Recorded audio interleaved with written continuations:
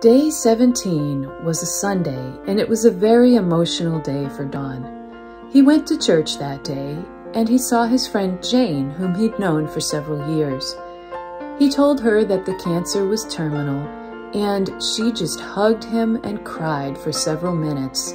It was the most intense response that he had received so far, and he was totally caught off guard by it. Afterwards, several elders of the church gathered with Don to pray for him. For Don, sharing in his faith in prayer this way was deeply moving and uplifting. The elders prayed that he wouldn't endure much suffering. He also asked them to pray for his loved ones, especially those who were really sad about losing him. By the end of day 17, Don was starting to realize that it wasn't simply cancer that was sapping his energy. Shared emotional moments, whether sad or uplifting, could be just as exhausting as being ill.